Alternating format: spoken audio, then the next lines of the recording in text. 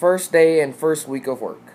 Was I nervous? Did anything surprise me? What were my first impressions? Well, when I woke up that morning on my first day of work, I was like, well, guess it's time to put in that work. Let's go. So I was so anxious just to meet new people. I wasn't really nervous at all. And so I actually showed up an hour early to work, just, get there, get that first good impression in. And so, initially, once you get there, you automatically need a badge just to get in. Everything is so high-tech and top secret there, you actually need a pass just to go to the bathroom. So you have to scan in just to get, it's the bathroom. Really, who's going to hide stuff in the bathroom? But, whatever. It turns out I am actually the only high school intern up there. So people everywhere across the whole building keep requesting my help. Oh, I want to work with the high school intern. Oh, I just love him. I need him to do this. I need him to do that.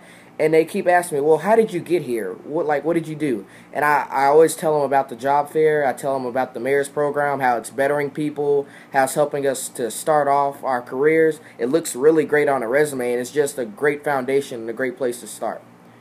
And so after everyone got me, they were like, okay, you got me this week, you got me this week, you got me that week, whatever. My first week assignments included mostly just FedEx shipments.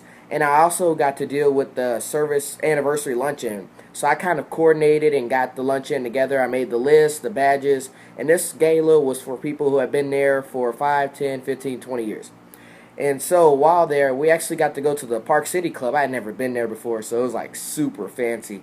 And so they had great food. We introduced our honorees. I was the HR rep. I got to take pictures, and I just really loved it. So the first week I'm working there, I was actually in America's Talenting department, which is the HR department. Second week, I was in OSS. Third week, I got to work with Entrepreneur of the Year. And while working with Entrepreneur of the Year, which I want to be an entrepreneur, so I got to, meet new entrepreneurs. I actually got to meet Roland Dickey Jr. from Dickey's Barbecue. And not only that, I learned what it takes to be an entrepreneur, to set me apart from others and help me go towards my goals. And that's really what I was looking for to get out of this internship. And I already got that within the first few weeks. So my first day of orientation, it was great.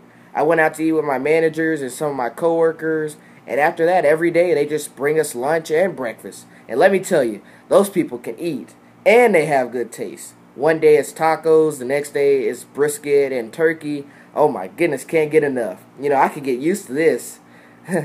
I really love my manager and everyone I work with. They're really nice people. They always have a great positive attitude. I think I'm going to like being here. And when I make it big, this is the place where I'll be.